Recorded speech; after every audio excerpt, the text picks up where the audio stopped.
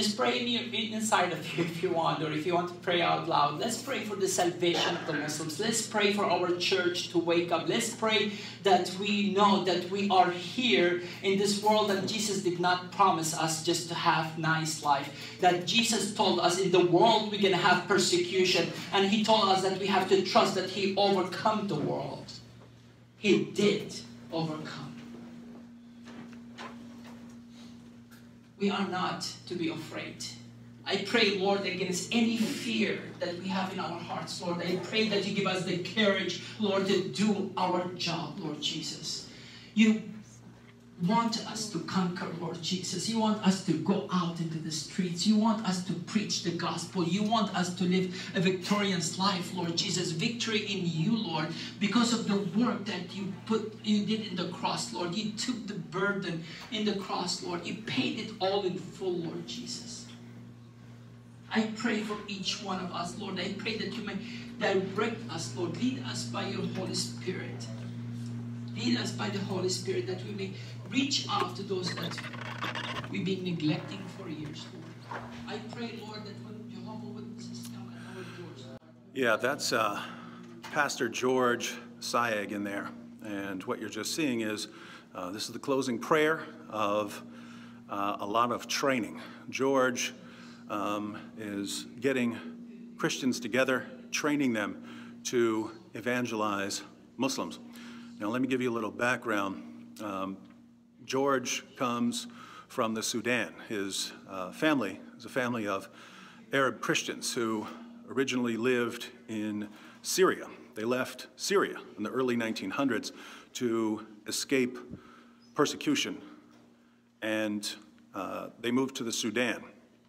And if you know anything about what happened in the past century in Sudan, you had around 2.5 million Christians killed. So George came to the United States, and at first he worked in a gas station, and after that he had a variety of other jobs, and eventually he managed to rent a small place for an Arabic Christian education center, basically a place that distributed Christian materials. And he slept in that store with his son. He would sleep right there on the floor of the store. And he did that for a while until a Christian family opened their home to him. And if you don't know that who George is, he's doing a lot of stuff behind the scenes. You don't normally see him, but he's active behind the scenes. When Nabil and I were going to Dearborn, we were going to Dearborn because George was having us come out there to train Christian evangelists, how to respond to the objections of Muslims. So George would have us come out there, and we would go out there, train them for a couple of days and so on.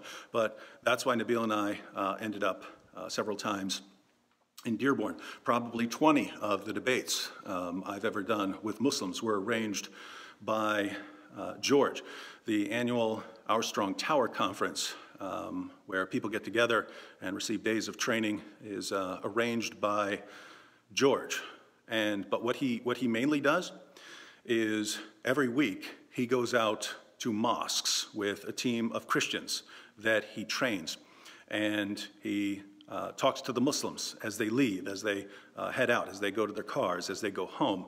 And he offers them copies of the gospel in English or Arabic or whatever language that they speak. Offers them DVDs that present the gospel or offer testimonies of former Muslims.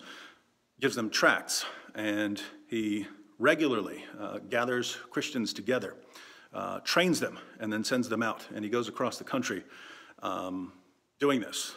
And the man has no concept of luxury or easy living. You may have remembered him from the Islamicize Me series when he actually he played a Muslim who starts the whole 30-day challenge off.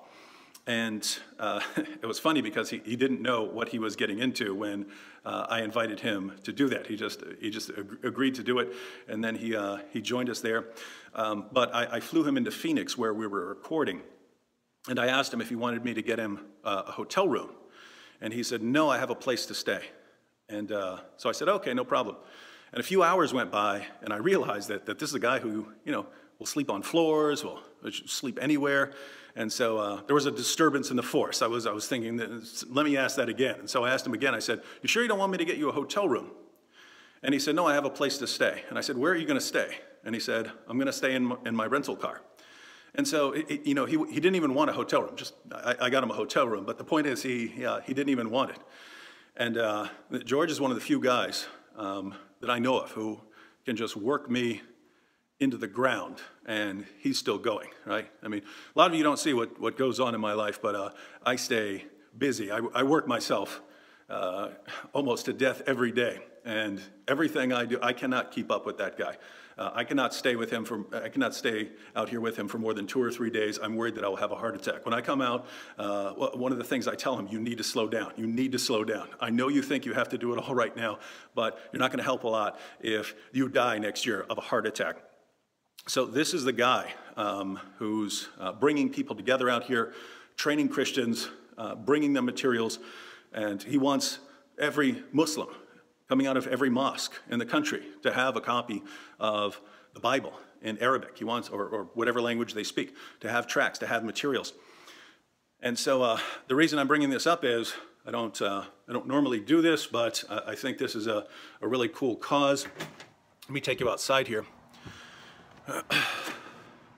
So I'm outside in the back of a place that's letting George store some materials. Now, over here, you see this tent? This is actually set up as showers because they don't have showers and people needed a shower. This was set up for Christian high schoolers to come out here and be trained how to witness to Muslims and how to go to mosques and have discussions with Muslims. This is set up so that the Christian high schoolers, while they stay here, while they sleep on the floor in this church, could come out here and take showers. So that's what's going on. And he's been taking Christians, even young Christians, to the mosques. And many of the mosques are very cool, and they'll invite Christians in to have discussions. And he said he brought this group of young Christians who'd been trained. I'd talked to these Christians before. These Christians had read Nabil's books, and he said the imam there was inviting them in, very excited to have Christians in there, and those Christians started challenging him, and he didn't know what to do. And so that's what's going on out here, and very, very cool work. And behind me, let's see here, these are cases of Bibles, tracts, DVDs that people donate to George because he's someone who will distribute them. Here, even outside there, case after case after case after case after case of materials. Tons of materials, and George has teams of people who are willing to distribute them. Why am I bringing all of this up? Well, there's a pretty good reason. There's a church, men's group or something like that, agreed to donate a kind of trailer that George can use to bring people around, and like a camper trailer that he can hook to the back of a truck that he can use to bring materials and supplies and people around. Problem is, George's vehicle was in a wreck, and so he has no means of getting this trailer around. He has no means of hooking this up and bringing it around. And so I thought if I'm going to try to raise something for anyone, it was a perfect guy to do it. And so starting up a GoFundMe for him, not to live an easy life. I don't think he'd like that. But just to have a reliable truck that he can hook this trailer to and can bring these materials to Muslims who really, really need them. So those of you out there who can, I mean, enough people are going to watch this video that if a bunch of people kick in $5 or $10, that's really going to add up quickly. But I also know that there are those of you out there who, you have careers that takes up a lot of your time. I know you stay busy, and that's good because it's people like you who can support people like George and get him what he needs to take the gospel to Muslims across the country. So be very excited if we could all chip in, get this man a reliable vehicle. Every vehicle I've ever seen with George, unless it was a rental car. Every vehicle I've ever been in with him, I was legitimately concerned that I was going to die in. There are always cars that don't seem to be worth more than $100 or $200. He many times has shown up late because his car broke down and he's waiting for someone to pick him up on the side of the road. So I would just like to see this man in a reliable vehicle where he can do what he loves doing with the passion that he has. I mean, it is absolutely amazing that someone who comes out of a state of persecution where millions of Christians have been killed, to come to the United States and then to have the freedom to do what he wants. It will be very easy for him to hate Muslims, right? Because I've seen people come out of that state and they hate Muslims, but he doesn't. I don't know anyone who loves Muslims more. He goes out and talks to Muslims in the mosque, and occasionally someone will get aggressive. He has been punched in the face, and he will walk back to wherever he's staying with blood coming out of his mouth and get down on his knees and pray for the Muslims who just beat him up. And that's the kind of guy we're dealing with. Again, I'd love to see him get something reliable so he can continue doing this for as long as the Lord wills. So if you can contribute, please contribute. Now, this is just me personally. I like, giving out some perks whenever I can. So I've got some perks.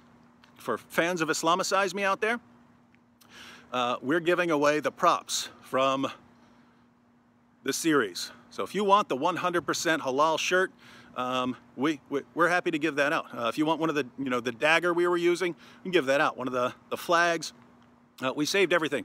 I think Vocab wants to keep the backpack just because he still uses it on his show, but pretty much everything else is up for grabs if someone wants it. Also, I have copies of Nabil's books. Now, you can get copies of Nabil's books on your own, but mine are cooler, because mine are autographed by Nabil. And so I'm happy to give some of these away. I had Nabil sign several copies of his books before he passed away. How cool would it be to have an autographed copy of one of Nabil's books sent to you by D-Dog Dizzle himself for contributing to an awesome ministry? I think that would be pretty cool. So basically, we'll give out some perks to the top donors, the people who contribute. We'll give out prizes, and you can pick if you want a book, or if you want a prop, if you want an autograph prop or autograph anything. We'll give that out to the top donors, but we also know it can be a sacrifice for someone who's only giving $5. So we'll also give out some random donations to people who donate any amount, even $1. So we'll give out some prizes. We'll send those out after we've done the fundraiser. But please contribute if you can, any amount to George to get a vehicle here. Keep in mind, he didn't ask me to do this. I saw the need.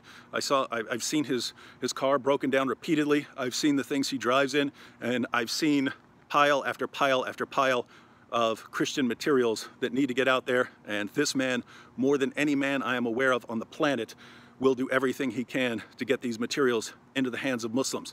And if we can get him a reliable vehicle, something like a 4-door truck, so that he can have people in there and be hauling materials, I can guarantee you that no vehicle in the world will be used to bring more materials to more Muslims than this vehicle. So let's get this. And by the way, this is all a side note, because if one of you out there says, hey, I have such a vehicle, I'll give it to him, that problem solved. I didn't need to make this entire video.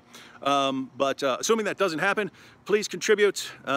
Whatever people chip in will go towards him getting something. And again, this vehicle will be used to bring Bibles, to bring tracts, to bring DVDs to Muslims across this country. Most people do not have that opportunity. Even people who do have the opportunity don't often want to do it. There are Christians who do want to do it, and we need to help them as much as possible. So chip in if you can. Thank you.